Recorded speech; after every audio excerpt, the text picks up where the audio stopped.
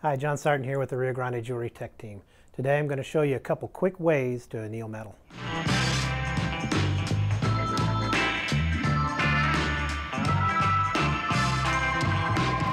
So first off, you need to make sure that you're following all the safety precautions that are found on the SDS sheets for the type of fuel that you're using. So one thing about annealing is most of us are told to heat the metal to a dull cherry red, but that's such a subjective term. What color is dull cherry red? So there's a couple other indicators other than looking for that dull cherry red that you really can't see unless you're in a darkened studio that you want to look for whenever you are annealing. Let me go ahead and light the torch up.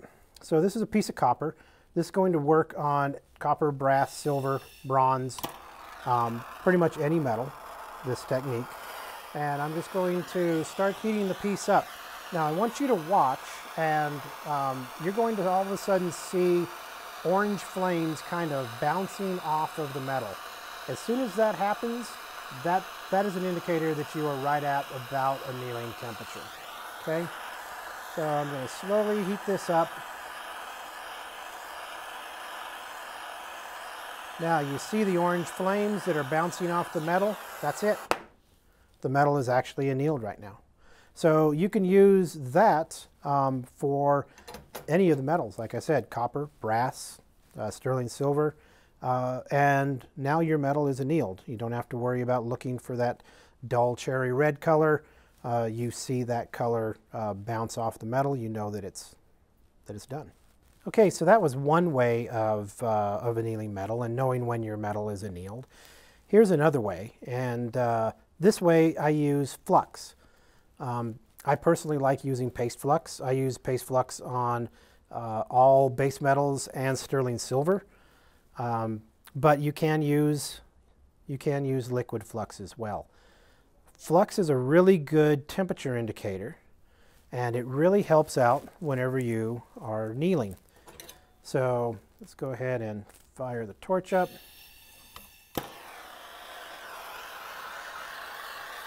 Kind of start drying the flux out just a bit.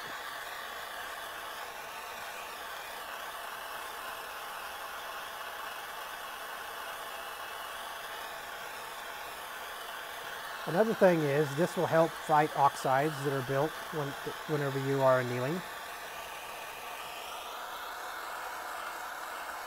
And like I said, it's a really good temperature indicator.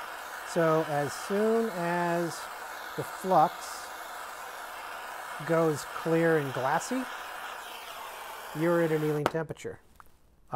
Paste flux, most flux is going to go clear and glassy right about 1100 degrees, which is the annealing temperature for most metals. Close to it. There's some metals at 1100 you might not get to a complete dead soft state, but it's going to get you close. So I just showed you how to anneal sheet, so let's talk about annealing wire. So annealing wire in this form is not that easy. So you can never really have a consistent heat throughout the piece. So instead of trying to anneal it this way, take it and wrap it up in a nice little tight coil. Now what this is going to do, it's going to concentrate the mass, so it's going to heat more evenly throughout the entire wire, and it's going to be a nice, quick, and easy annealing.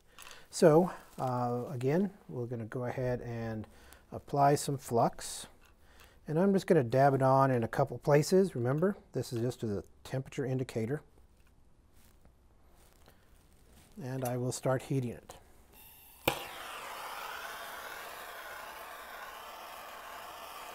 Since this mass is concentrated, it's going to really transmit the heat throughout the piece evenly. And if you do it the other way around, actually, flux is clear, we're there. If you try to anneal a piece like this and the annealing is very inconsistent throughout the length of the wire, you can get places where the wire is softer and harder. So that's going to cause problems, especially trying to form the wire. where you might have some brittle spots. This way here is going to be a lot easier for you to control that heat, and now you've got a nicely annealed coil. Okay, so I showed you how to bring your metal up to temperature, a few indicators of how you can tell that your metal is up to temperature. Now we need to talk about the other component of annealing, and that is quenching. Quenching is whenever you take the piece of metal and you put it into water to rapidly bring the temperature down of the metal. So for instance, sterling silver, brass, copper, and most yellow golds and palladium white golds, you can bring the metal up to temperature, turn your torch off, then pick the piece up, quench it in water. They all pretty much react the same. Okay, so with red golds are a little bit of a different creature. Red golds require a quench immediately at heat. So bring the metal up to temperature. Before you even take the torch off of it, pick the piece up and then quench it. Red golds, if you quench too slowly, or if it comes down to room temperature too slowly, they become brittle. Okay, so with Argentium, Argentium is a sterling alloy. It has a material called germanium in it, a metal called germanium in it. This reacts differently to quenching. So with Argentium, if you quench too quickly, you can actually shatter the Argentium, it'll crack. So you really want to bring that temperature down slowly. I always kind of fall back on the safe side of things with Argentium. I'll bring my piece up to temperature, I'll pull it off, set it on a bench block, and then I walk away. Okay, with nickel white golds react very similar to Argentium. Nickel white golds I like to cool a little bit quicker than Argentium. So nickel white golds I will bring up to temperature, I will pull off, set it on a bench block, and then I like a fan to blow air across it. So it's cooling quicker than it would normally in just normal atmospheric air between the bench block and the movement of the air. So yeah, nickel white golds are a little bit tricky to work with as far as annealing. Okay, so that's annealing in a nutshell. I hope this information has been helpful, and if you have any questions, give us a call.